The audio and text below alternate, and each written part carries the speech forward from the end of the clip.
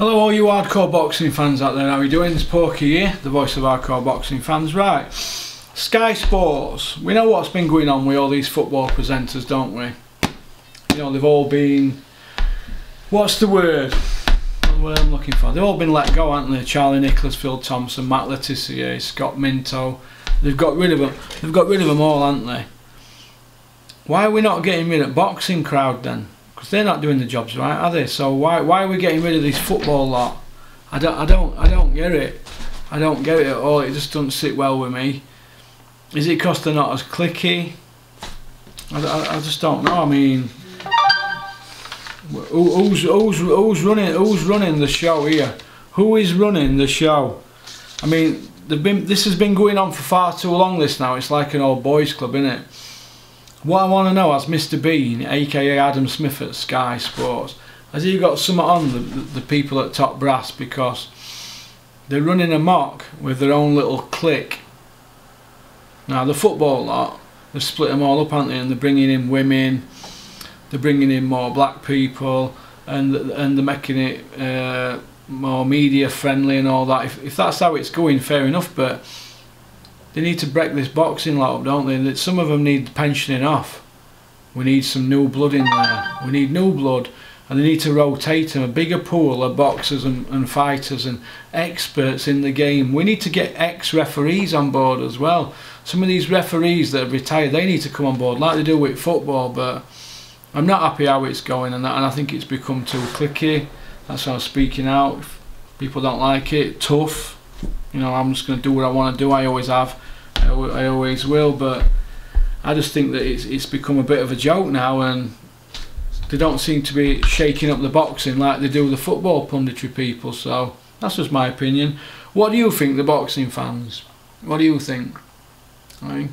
Don't forget to like and subscribe. Leave a comment, tell me what you think, and share the video with your pals if you think it's a good video. If you don't, just don't watch it. Alright? So peace out, keep on trucking, keep supporting boxing, don't have nightmares, alright? Have a good weekend. I'm now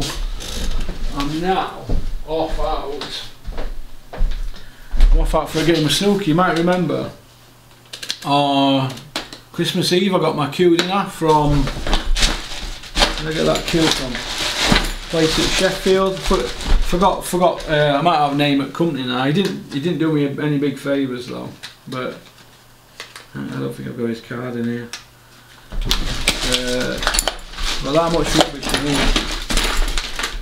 Place up at Sheffield anyway.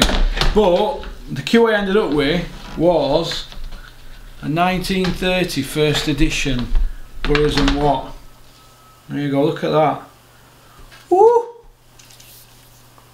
Look at that. 90-year-old queue. And in them days, they were a 10.5 mil, you know, tip. I've had it reduced to 9 mil, so I've had it sort of refurbished and thinned out a bit. But in them days, they had ivory balls. Now nowadays, obviously, they're not made of ivory, and they play pretty fast. But I've had it refurbished, and I'm going to try it out today. So I'm looking forward to it. I'm going to escape away from boxing for today, away from this office. So I'll just go a couple of pints of Guinness and black, have a game of snooker on my own. The alternative, I could be in prison playing snooker with a broom handle. So alright, so everybody have a good weekend. I've got that Friday feeling. Yeah, it's coming up 5 o'clock on a Friday, so alright, so thanks for tuning in, and I hope you've enjoyed the videos. We're putting loads of effort in, and channel's moving forward now, so I want to thank people. If anybody is offended by anything I say on this channel, you know, because we are a bit close to the knuckle, and I am a bit blunt, but if you're going to put yourself out there and chat bullshit or blatant fantasy island stuff, I will be watching from afar, and I will mention it on my channel now. If you don't like it, don't watch. Alright, it's as simple as that.